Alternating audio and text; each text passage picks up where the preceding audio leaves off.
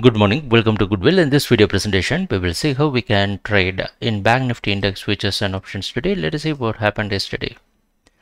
The chart you're seeing is 20-minute candlestick chart for Bank Nifty Index futures. Yesterday, the market opened near 40,850. After the price opening, the market went up near 41,200, found resistance, came down near 40,800 and closed near 40,900. So today you can expect the market to open somewhere near 41,200 or just above that.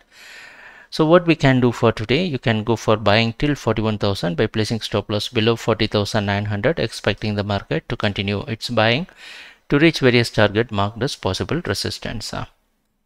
And how we can do this in the options market, the option chain what you're seeing is for September month, monthly expiring contract. In this you can select 41,500 call option strike.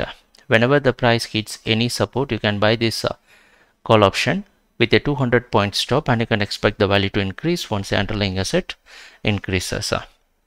Kindly open trading account with a Goodwill and subscribe to our YouTube channel. For account opening, you must call to 937 927. Take care. Bye.